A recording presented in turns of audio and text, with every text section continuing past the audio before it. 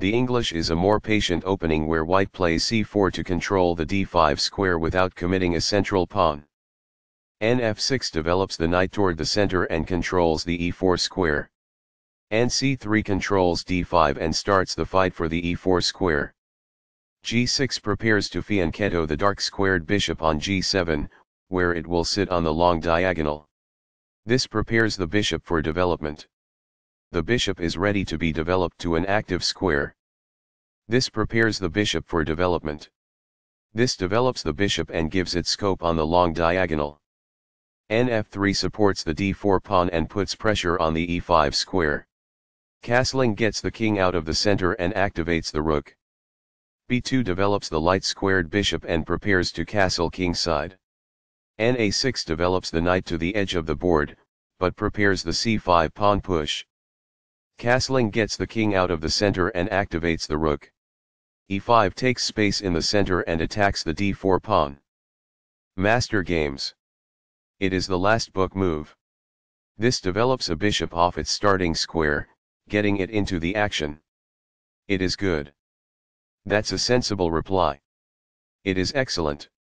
This mobilizes the knight, allowing it to control more of the board. It is best. This threatens to kick a knight. It is an inaccuracy. Very precise. It is best. This connects the rooks, which helps them coordinate together in the future. It is good. The opposing bishop is kicked by a pawn, and must now move or be captured. It is best. This overlooks a better way to move a bishop to safety. This permits the opponent to kick a bishop. It is an inaccuracy. This overlooks an opportunity to kick a bishop. This allows the opponent to kick a bishop. It is an inaccuracy. This offers to exchange pieces of equal value. It is best. A solid choice. It is excellent.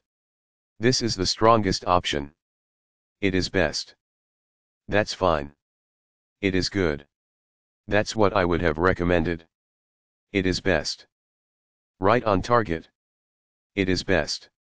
This moves the bishop to a better location, allowing it to control more squares. It is excellent. This moves the bishop to a more active square, making it gain scope. It is best. This develops a rook off its starting square, getting it into the action. It is good. This strikes at the center with a pawn, fighting for space. It is good. Very precise.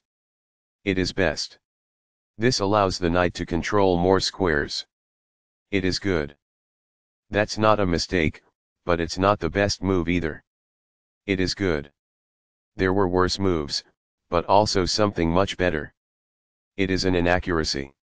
After all captures, this is an equal trade. This is the only good move. It is a great move. This is a fair move.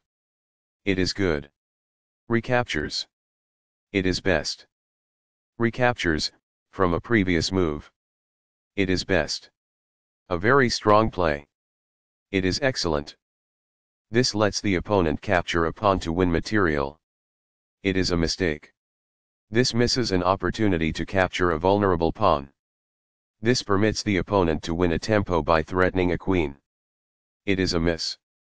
That leaves a pawn vulnerable to being captured. There was only one good move in that position. This misses an opportunity to win a tempo by threatening a queen.